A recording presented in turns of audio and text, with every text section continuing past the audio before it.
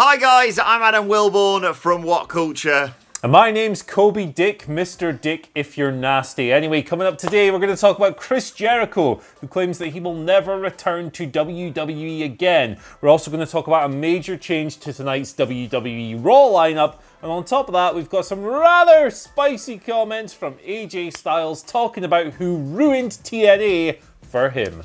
Who could that be? Anyway, also coming up, the real reason Gallows and Anderson signed with Impact Wrestling. NWA World Champion Nick Aldis shoots on WWE's Bruce Prichard, and a former WWE Champion returned over the weekend. Oh, and happy birthday, Triple H. This is the news. Yeah, have a good one, Paul. First story, let's kick things off talking about Chris Jericho. He was on his YouTube channel this weekend, getting up to all kinds of hijinks, and one of the matters he spoke on was a potential return to WWE. Speaking on going back to it, he simply said, it's not going to happen, adding that he really enjoys being in AEW. So I've got a quote from him here. I loved my time in WWE, I love Vince McMahon, I learned a lot, I had a lot of fun, but listen, you can't stay in the same place forever. You become stagnant if you do that, and I think you need to push yourself to do something new. The fact that AEW was live without a net when I first showed up, and all of us have done such a great job of promoting this brand and company. So Jericho hasn't wrestled for WWE. I think his last match would have been the Greatest Royal Rumble in 2018. He's obviously a very important part of AEW. He's the first world champion. He remains a centerpiece now. Even when he's not, fighting for the belt, he's headlining shows with Orange Cassidy. He is crowning himself the demo god, much to the chagrin of people who care way too much about things like that.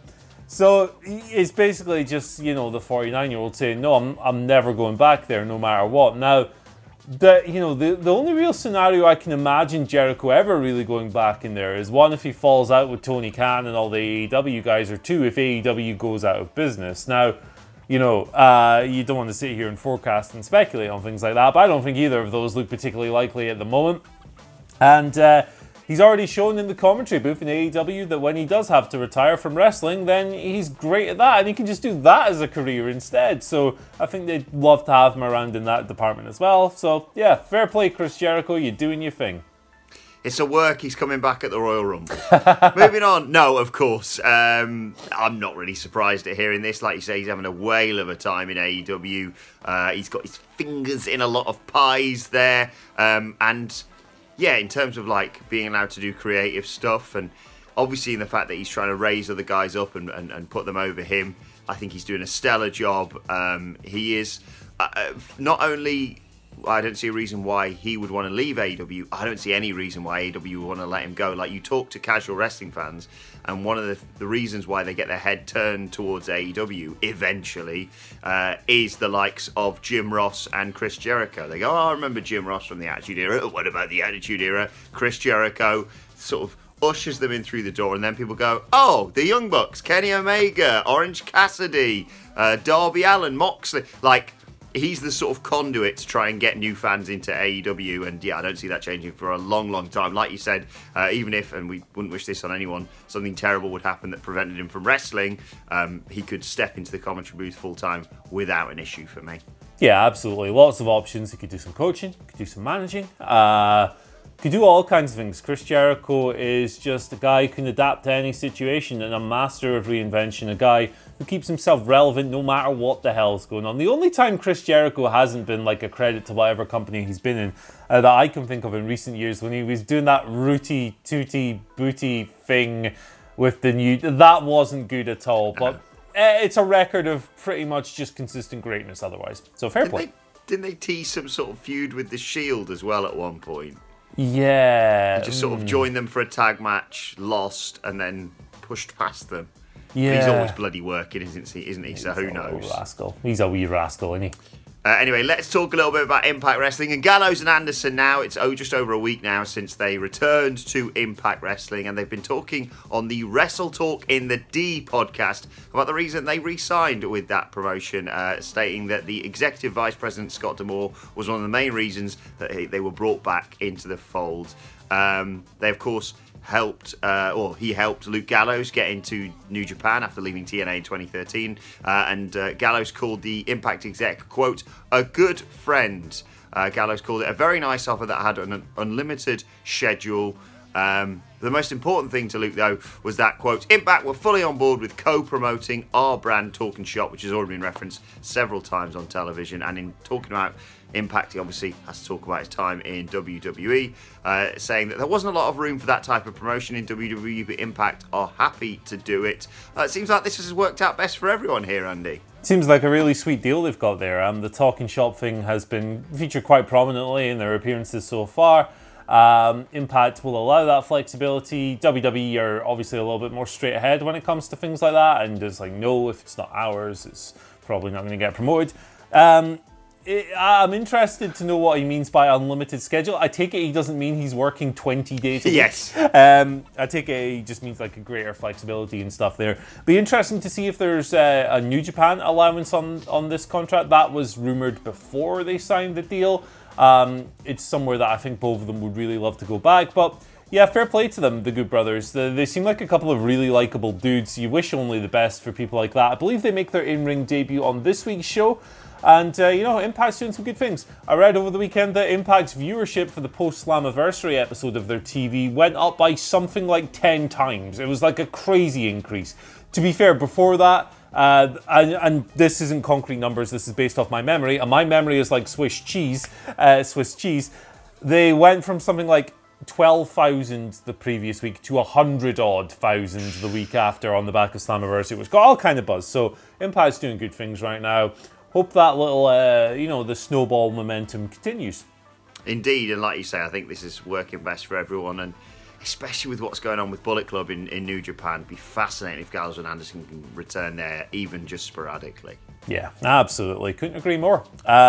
Let's talk about tonight's WWE Raw lineup. So the whole point of this week's Raw was that we're going to have two big title matches, right? Two rematches from Extreme Rules, the horror show Extreme Rules, and it's going to pop a nice little number because we've got these two big matches we're giving away on TV. Well, one of them's not a title match anymore. This is noted by Dave Meltzer, I almost called him Dave Ziggler, in the Wrestling Observer's Daily Update news report, showing that WWE have quietly turned Dolph Ziggler versus Drew McIntyre into a non-title match, which doesn't make a whole lot of sense given the way that bout came together on last week's show, but it's what they've done. It's no longer a title match. Sasha versus Asuka very much is still a title match, so that's interesting to note. It should be stated that Drew McIntyre is still set to make the stipulation. This is a reversal of Extreme Rules where Dolph Ziggler made the stipulation and, like an idiot, chose a stipulation that he could still lose in, stating that the title could change hands if Drew was disqualified or counted out, but it was no DQ and no count out for him. Weird situation. They've just kind of changed it over. Presumably they have something in mind. You know, there's lots of talk of Randy Orton versus Drew for SummerSlam at the moment. Maybe this could set that up somehow. Maybe Randy will interfere, cost Drew the match, set that up. Who knows? We'll see what happens on Raw. Yeah, I've got to be honest, gun to my head, if you'd have asked me over the weekend, is this a title match? I couldn't have told you, because I couldn't remember whether or not they'd said, oh, and the WWE Championship will be on the line or whatever, or if it was just Drew toying with Dolph Ziggler a little bit longer. You hope, and this is a real stretch, you hope that WWE had a thought about it and said, yeah, as you mentioned there, Andy, Randy Orton's apparently already going to announce his SummerSlam opponent on tonight's show. You hope that they've gone, right, well, the obvious way of doing that without having just come out and say Drew McIntyre is have him attack him and cost him this match. And then you would say, okay, well, if we're going to do that and that's going to lead to a DQ, let's not bait and switch our audience by suggesting the WWE Championship is going to be on the line when we know it's not really going to a proper finish. Yeah. I don't know whether that's or not that's the case, but I am really looking forward to Monday Night Raw tonight. Like you said, you've got the non-WWE Championship match. You've got Sasha versus Asuka, which was phenomenal right up until the finish at Extreme Rules. You've got that triple threat with, what was it, the Two Fly Crew, the Viking Raiders, and Andrade and Angel Garza to see who faces the Street Profits at SummerSlam. And what I'm really looking forward to, Dominic's going to confront Seth Rollins tonight. And if you want to know our thoughts on all of this, make sure you subscribe to WhatCulture Wrestling wherever you get your podcasts from. Because myself and one of the Dudley boys is going to be looking ahead on the Raw preview later. But I can't wait. Yeah, I'm looking forward to it. It should be a good show. I'm actually writing the review for the website tomorrow. Scott Carlson's on holiday. Look out for that. Please, for the sake of my sanity, I hope it's a good show, and I hope you are praying for it as well, because if it's not, I'm going to have to bury the goddamn thing. And I don't like doing that if it's earnestly crap. So be good, please. Please. I wouldn't hold your breath. Let's talk a little bit about Nick Aldis. I mentioned in the intro there, he has been shooting on Bruce Prichard, releasing a video on Twitter all about him, although we should say that isn't just out of, completely out of the blue. This is a result of Bruce Prichard on his Something to Wrestle podcast, critiquing Aldis and NWA Power. He said that the Englishman doesn't have the, quote, it factor required to be a major wrestling star, to which Nick Aldis responded on Twitter. I'm just going to read the tweet directly. Hi, at Bruce Prichard. Your ignorant comments about me had me at an all-time low, kind of like your Raw ratings. However, there are a few Hall of Famers that seem to have a different opinion, some of which are even featured below. P.S. I'll be live on Busted Open Radio tomorrow AM. And he produced like a 2-minute video, which is really good, actually. Go and watch it. At Real Nick Aldis on Twitter. That is how you respond to your critics, Andy. Yeah, I mean, I don't know if this is really a good time for Bruce Prichard to be talking about major stars when he's the creative lead on Raw and SmackDown, and Raw is posting all-time record low ratings. Obviously there are more factors that come into that, but come on, don't throw stones when you live in a glass house, brother. And, you've seen photos of Titan Towers. It is definitely made of glass. Yeah, I mean, you can't really argue with Nick Aldis here. He's absolutely right. The ratings suck. Nick Aldis is the centerpiece of the NWA. He's found a nice little groove there. He's a tremendous world champion type character. I think he's proven a lot of people wrong since the emergence of Power, and even before that, the way he conducts himself, the way he carries himself. Nick Aldis is also still only 33 years old, which is mental. I feel like he's been wrestling for ages. And the fact that he kind of presents himself as like an old-timey wrestling champion factors into that as well. So it's hard to disagree with the man. Is Nick Aldis the kind of guy who's ever going to headline WrestleMania? Well, if you believe Nick Aldis, there's people in the company who don't want him to be hired by WWE, but I could absolutely see him being like, even more of a significant star than he is at the moment. I like the guy a lot. I think he has a lot to offer. And I think he has an interesting point of view. So that Busted Open Radio interview should be a lot of fun. Yeah, exactly. I thought this was a great response. And I really enjoy Nick Aldis. And like you say, I remember him back in TNA with like the British Invasion or what have you. And he was... I mean, I would have guessed he's like 40 odd as a result of that. But yeah, still a lot of time left, hopefully, in the wrestling industry. Nick there proving, Andy, he really is all dis and more. Yep. Anyway, let's talk about AJ Styles. He's been using his Twitch channel to be a right spicy bugger recently, hasn't he? Just firing barbs at Paul Heyman last week, saying he couldn't stand to look at him. Well, now AJ has spoken a little bit about his past in TNA, and he's named the one person who ruined TNA or Impact Wrestling for him, and it was Dixie Carter. It was Dixie Carter. He says that he 100% believes that Dixie ruined TNA. He says that there was a time when TNA was really gaining ground. The problem was that Dixie wanted to be WWE Light, and that's not what the people wanted. They wanted something else, and all she had to do was let us do what we do. It really was that simple. He goes on a little bit, stating that if Carter had just stepped away a little bit and let the writers do their job, Impact would be a lot bigger than it is today, and TNA might have survived as what it was. And he alleges that her inability to recognise what was good for business hurt the company. He also speaks a little bit about Vince Russo, saying that he loves the guy personally, friend of the channel, Vince Russo, big fan of us. They butted several times, however, when it came to creative matters, but AJ believes that this was because Russo was getting instructions from Dixie. So, a lot of interesting stuff there. Dixie Carter is one of the easiest people to point the finger at when it comes to TNA's demise and slip in popularity, and to be fair, she would have made most of the destructive decisions. So, bringing in Hulk Hogan and Eric Bischoff, going live on Monday nights, all of that stuff just really ran the promotion in the ground. Bringing Vince Russo back secretly against Spike TV's wishes. Oh my God. It's a catalogue of really bad decisions, and Dixie Carter has to be held accountable for a degree of them. Yeah, sorry, just mentions of AJ Styles and Dixie Carter giving me flashbacks there to the Claire Lynch storyline, so I'm just going to gather my thoughts for a second there. But yeah, I think AJ isn't the first and he won't be the last to point the finger at Dixie Carter for the demise of TNA. We've heard Bruce Prichard talk about it on his podcast.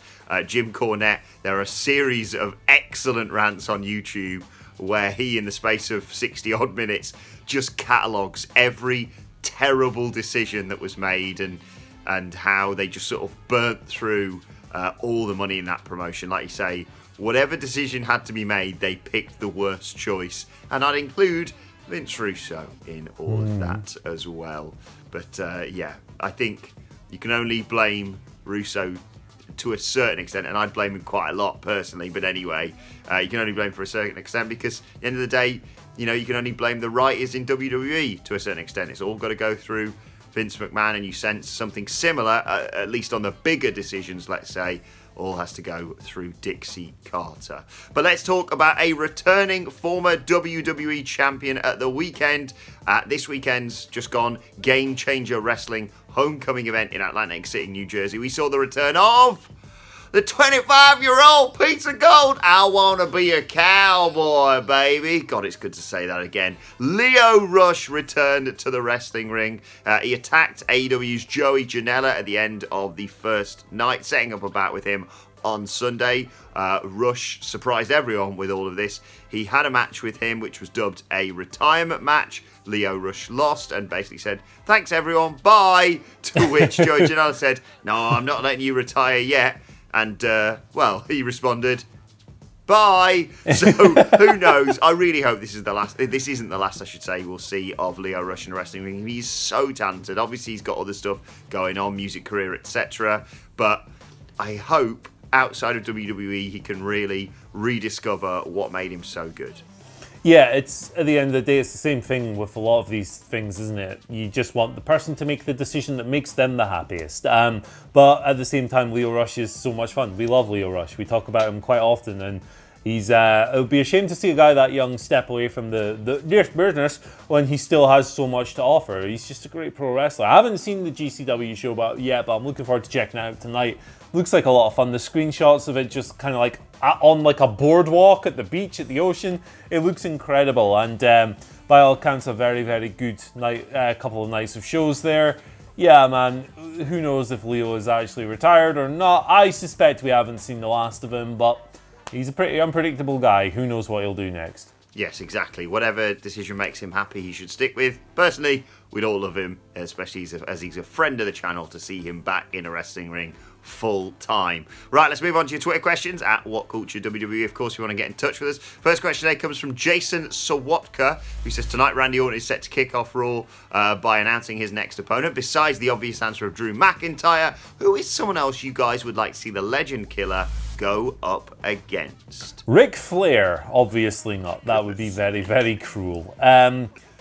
My default answer to this kind of every single time is, well, established veteran, like 13 world championships or 12, whatever it is, legend, future Hall of Famer, all these things. I like to see people like that put over younger, hungrier, new talent, and just pick a rising babyface on Raw, throw them against Randy Orton. And Apollo Crews, that might be cool. Aleister Black would be a cool one, but they kind of, you know, did a number of him on Raw on him on Raw last week, so maybe that's not a possibility. But it's always someone from that young, upcoming group of hungry talent who could really benefit from the rub of working with someone like the Legend Killer. Yeah, if you're allowed to pick from other shows, I think after his brilliant showing on SmackDown, although he didn't win that Fatal 4-Way, I'd have to say Chad Gable, not Short and Plotty G.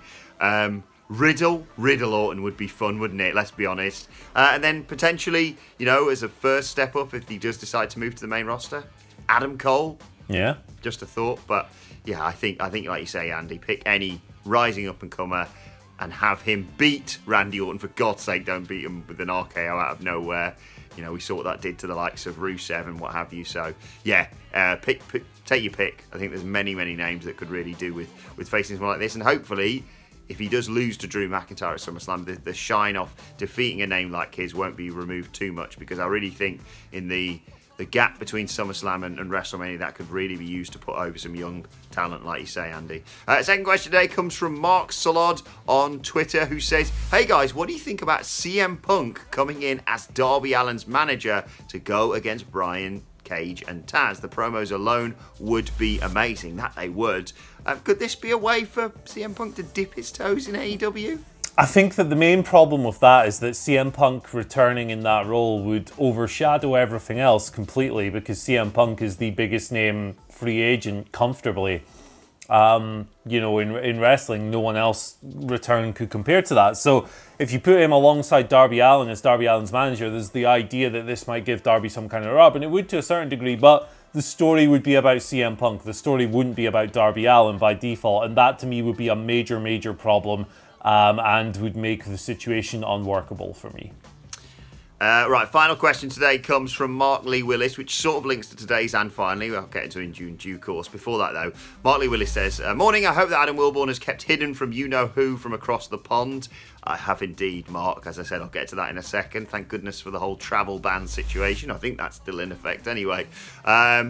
Mark says, "If you, Andy Murray, had to pick anyone else in the world to be your co-host, who you got?" And Adam's job title is hashtag a bloody good quizzer. But what are everyone else's at WhatCulture? So who would you have as a co-host, Andy? Gangrel, obviously. Me and Gangrel doing the news would be absolutely outstanding. Or Josh Brown from gaming, because why not? God, I miss his little face. Have you seen his hair in lockdown? It's majestic. He's got a beard and everything. It's chef's kiss. Also, shout out to Ewan Patterson for that moustache over the lockdown. It's something else, isn't it? Oh. It's Super Ewan Mario. Job titles. I mean, I'm bald guy number 3, obviously. Man, what else have we got? Ben Roy Turner, our lovely editor, is the greengrocer for reasons that exist. Not drug related. I should point out, not drug related. Absolutely not. Absolutely not. Zoe from Gaming and Comics is I don't millennial or something. I don't know. We call her that, even though she's the only person in the office who isn't a millennial. It's annoying. Who else have we got, brother? I'm running out of people. Just stylish man in the office, Adam Nicholas. Grumpiest man in the office, Michael Sidgwick. Oldest man in the office, Michael Hamflett, of course. Can't believe he's 10 years older than everyone else, man. What a riot. Boatiest man in the office, Phil Chambers. Top pirate. Baldest man in the office, Jules, runs you pretty close. Yeah. He's got. Yep. He's won the award 2 years in a row. Yeah. So. Unlucky Baldy. Snazziest man in the office has to go to Adam Cleary for that jacket he wears on the quizzes. And nastiest man in the office, Simon Miller. Horrible when the cameras aren't rolling. You'd never know. You'd never know. He pinches people when they're on camera with him. Just out of sight. Just pinches them every 5 seconds. Yeah. Watch out next time. That's why we don't want to work with him. That's why we're never on camera with him. I'm joking, of course. He is the loveliest man in the whole of wrestling, which sort of leads me on to today's and finally. God, this is horrible. So thanks everyone. Like, we do appreciate your support on the news, but you're all a bunch of bloody grassers, aren't you? Because I called out Lance Archer, who'd already called out Simon Miller on Twitter, and then you all told him about it, and then over the weekend, Lance Archer found out about this, and yeah, he's coming after Miller, and now me! I mentioned Andy. Why isn't Andy getting attacked in all this? I did enjoy the fact that Miller now has whatever the opposite of a kill list. He's got like 4 or 5 people who are after him. That includes the likes of Haku, Tamatonga. I don't know if that's been resolved yet. Sami Callihan, now Lance Archer. And now I've got, well, Lance Archer as well, apparently. And still Chris Cyborg. Chris Cyborg tweeted me again. I jokingly tweeted me like, "Oh, I'll help you with Lance Archer if you help me out with Chris Cyborg." And she just tweeted, "Your time will come." So thanks everyone. You better get Gangrel on the blower, Andy, because I'm not long for this world. Yeah, this is not good. You've got one of the scariest pro wrestlers in the world and the scariest women's mixed martial artist of all time. Coming for you. It's, you know, I've got the pine box ready, brother. It's in production. It was nice knowing you. We've had a good run. You know, we've been doing this news video for about 2 years now, but all good things come to an end, and I'll pour one out when you're gone. Indeed. If we leave you with one thought today, it is snitches get stitches, all right? Stop being a grass. It's only joking, Lance. I'm so sorry. I'm sorry. I'm reminded of that bit in the in-betweeners. Oh, sorry. Right.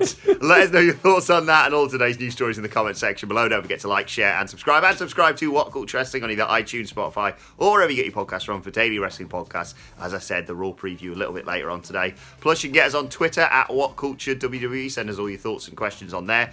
You can follow Andy Murray at Andy H. Murray. The H, I guess, stands for Happy Birthday, Triple H. You can get me at Adam Wilborn. Get us all at WhatCulture WWE. But for now, my thanks to Andy Murray. Thank you for joining us, and we will see you soon.